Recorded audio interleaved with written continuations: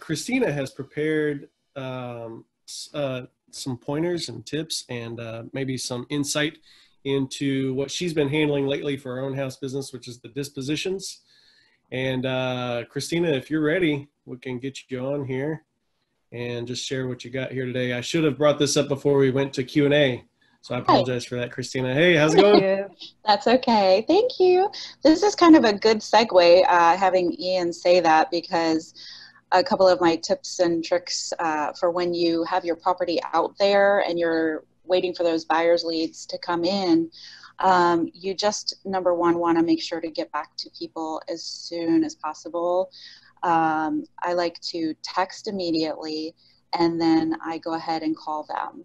And some people are like, oh yeah, oh my gosh, I want it, I want more information about that house. And they're at first it may be a little intimidating to go out and call all these people, but don't be intimidated. It's part of the game. You got to do it, and it actually becomes fun after a while, after you sit down and you really make people happy. Sometimes you don't make them happy, but that's okay. You just always have a smile on your face and go on.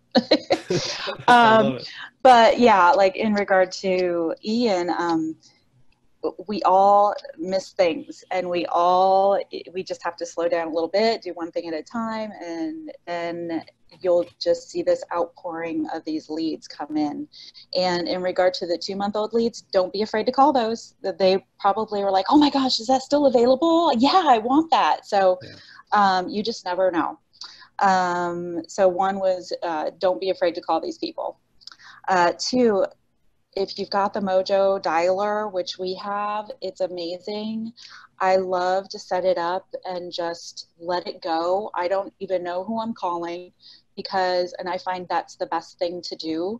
For example, yesterday I had this woman who was interested in one of our properties, and I had talked to her about a month ago, and then 3 weeks ago, and then 2 weeks ago, and she really wants this property, but she wouldn't call me back. And I'm like, she just disappeared out of the blue. And all of a sudden, she's calling, or I see Mojo calling her. And I'm like, oh, okay, let's see if she answers. She did. And she's still really interested. She said that, because of things going on in the world, the virus, it slowed her down and she doesn't have enough money. And I said, well, let's see what we can do. We'll put something together. She said, okay, I'm going to get on the call. I'm calling someone right now to see what I can do about this. Call me tomorrow. So I'm supposed to call her today. So we'll see what happens. So yeah, don't be afraid to call those old leads. And the Mojo dialer, it just calls whoever you've possibly talked to in the past and who may still be interested. So I love that Mojo dialer. It just calls whoever. And then it's so quick to just plop your voicemail down. You don't have to same thing over and over again. It gets a little monotonous, but with the dialer, it just goes and plop the voicemail, plop the voicemail, pop the voicemail, and you just continue. So you get a huge amount of calls in and a lot of touches that way. Let's see.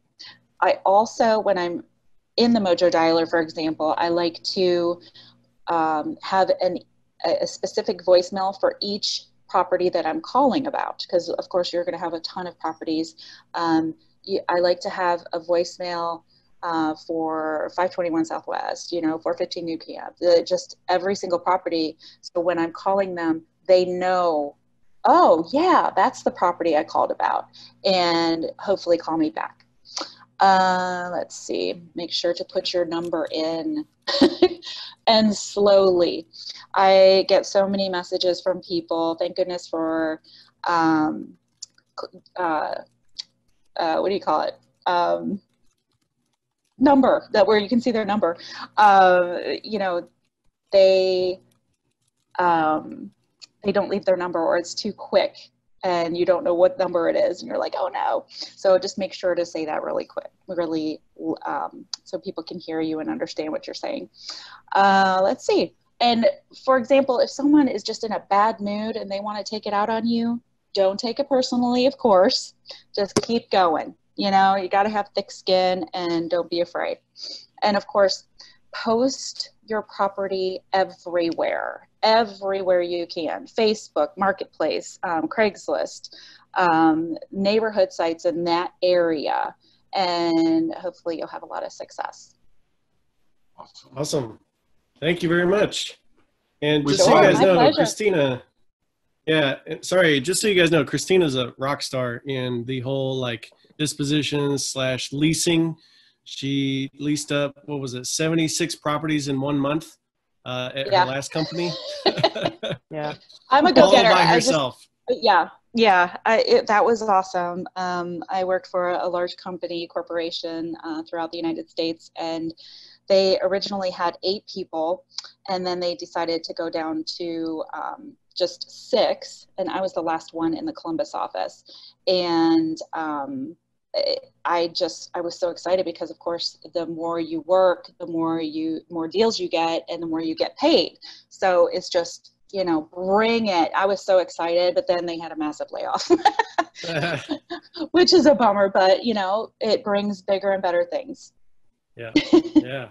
Well, I appreciate you sharing all that. Yeah, absolutely.